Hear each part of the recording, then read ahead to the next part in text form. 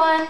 Today I wanted to share with you guys how I store my doll clothes. This is going to be the first video in a little series all about my doll organization and storage.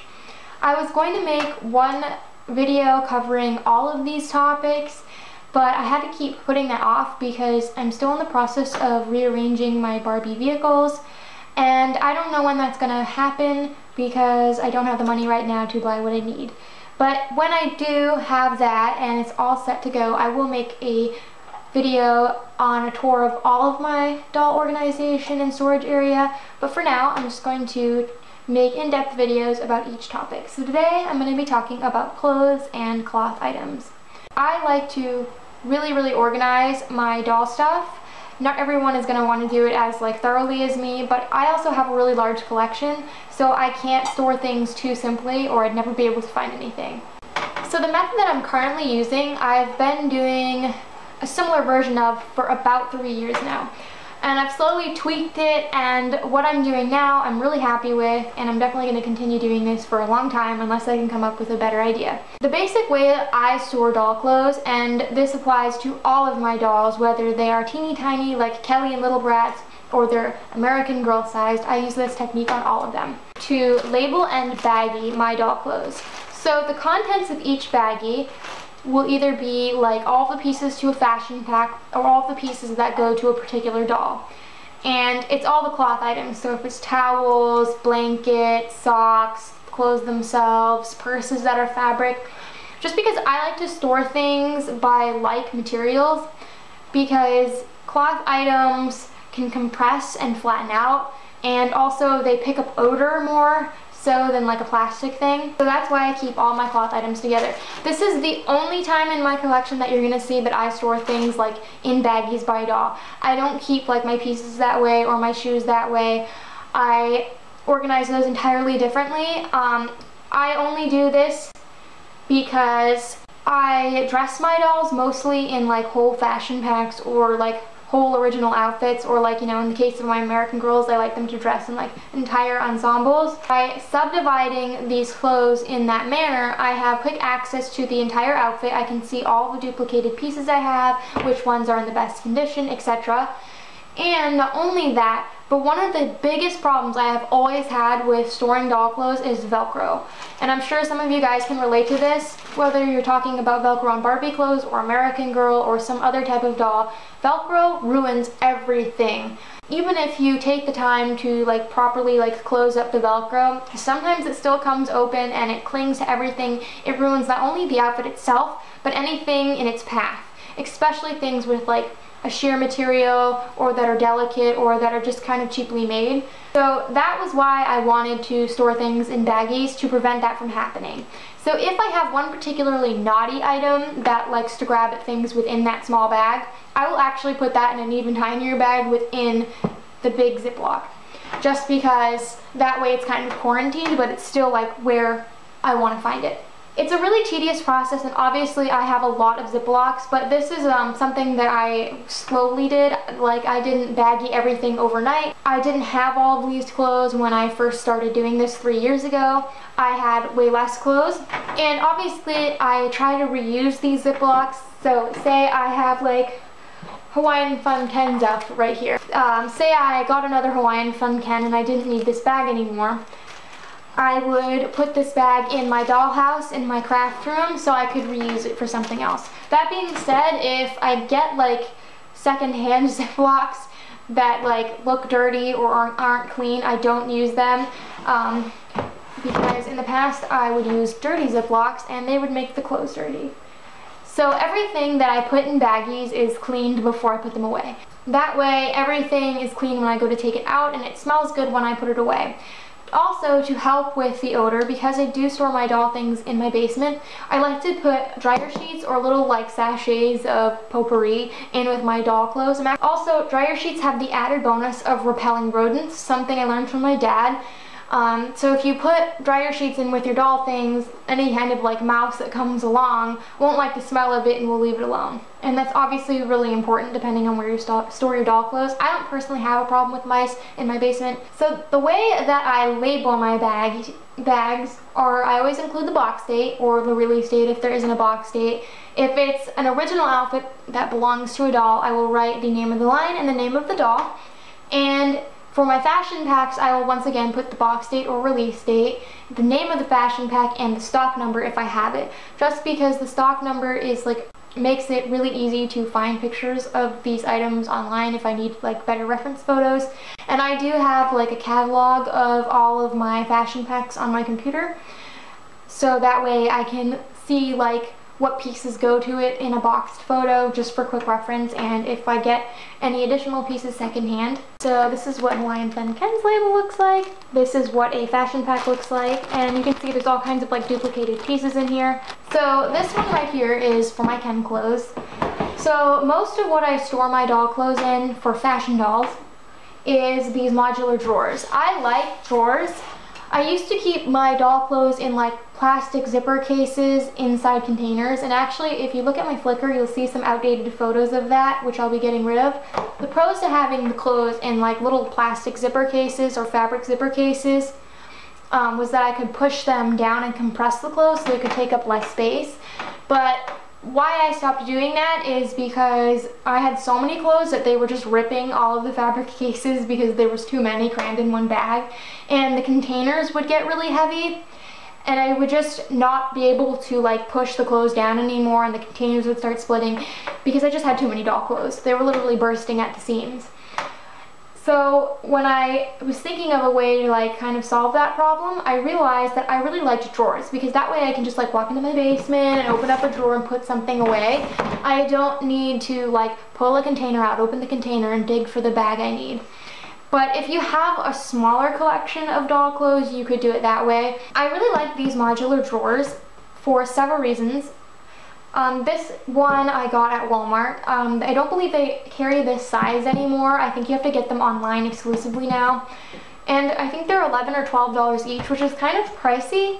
And I was hesitant to get into this way of storing doll clothes for that reason, but I'm really glad I did. It's well worth the price. I would rather spend a little extra money and have exactly what I want, and even if it takes me longer to rearrange everything. And that's another thing. It took me a long time to totally switch everything over to this method. It took me like probably like a year and a half to do it the way I wanted to have it done. What's nice about these drawers is these are really, really large and deep.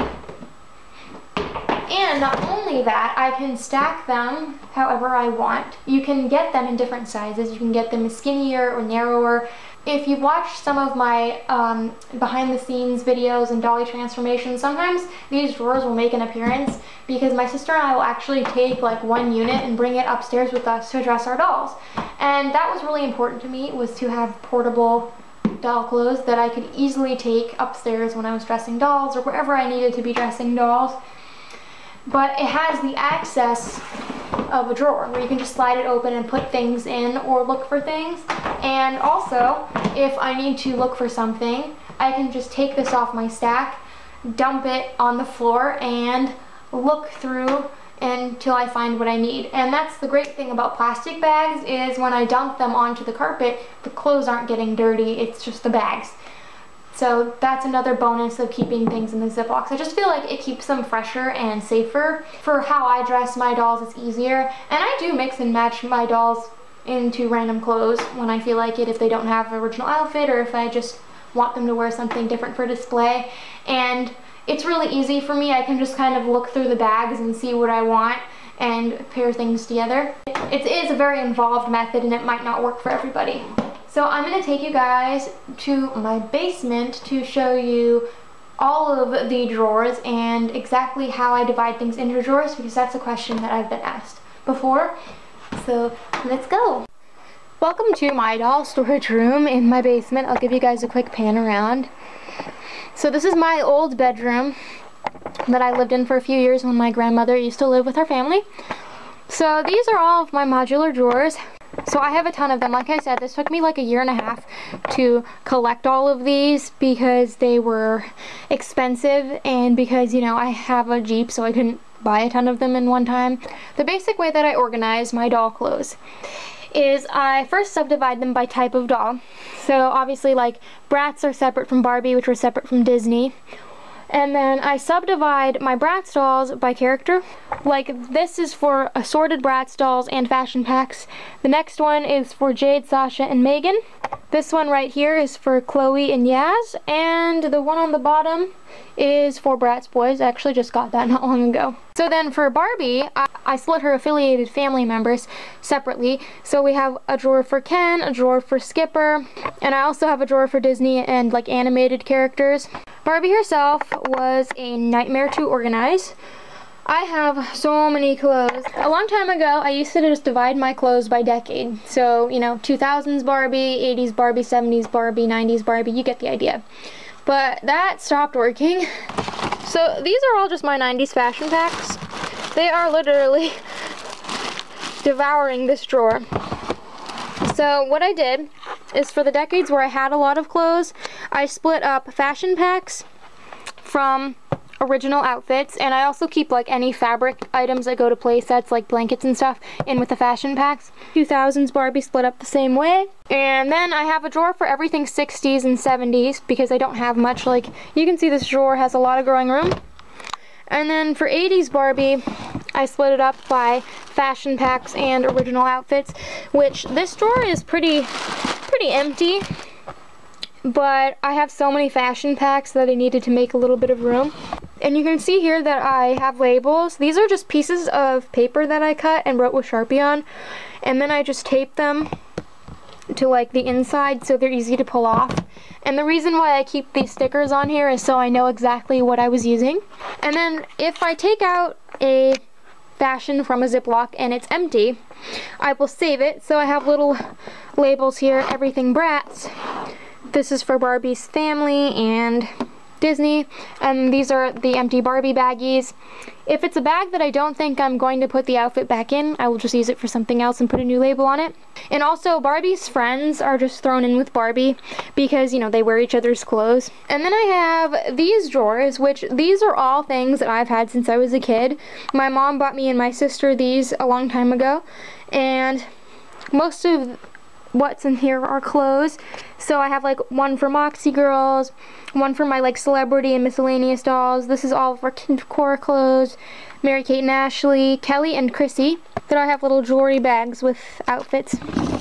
Stacy, Bratz babies, and little Bratz again. They have like different sized jewelry bags.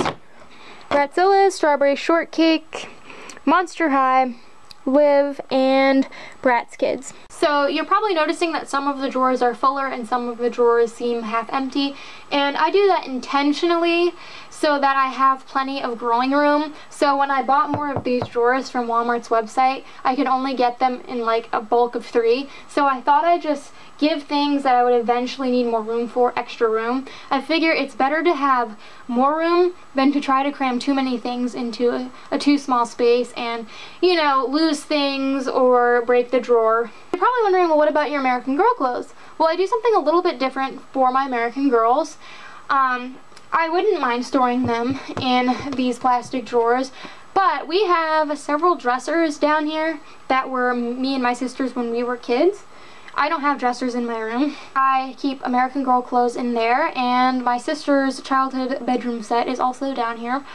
So I just figured I would reuse what we already had, and there's a bonus of I can put little drawers on top of them. So this is my sister's old bureau, and you can see there's like their accessories on top. So in here, I keep the American Girl things, and I have them broken up by character. So this is Caroline's drawer. This is a really skinny drawer. They didn't make much for her. Then this is Josephina's drawer, Kirsten's drawer, Kit's drawer, and these are all of my Girl of the Year clothes. I do have dryer sheets in each bag so they smell nice and fresh. Then this really full drawer is all Bitty Baby stuff. This is all Girl of Today, Truly Me stuff.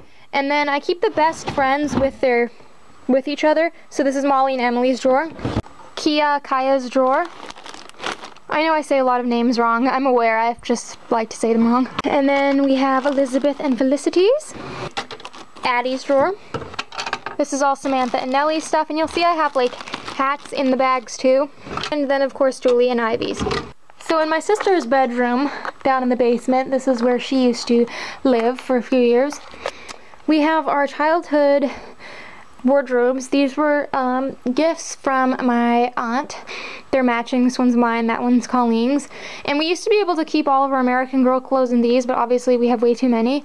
So I honestly am not a huge fan of keeping clothes in here because they don't keep the clothes smelling as fresh, but basically any item that's like just a dress or a coat that doesn't really come with anything else, or just like a single hair ribbon, I'll hang. So these are organized in chronological order. This is where we keep Felicity all the way up to Samantha and Nellie's clothes. And then this one starts with Kit and ends with Julie and Ivy, and it also is where I keep my like Bitty Baby and Girl of Today clothes. And in these drawers we just keep extra hangers. So I hope that video helped you guys out.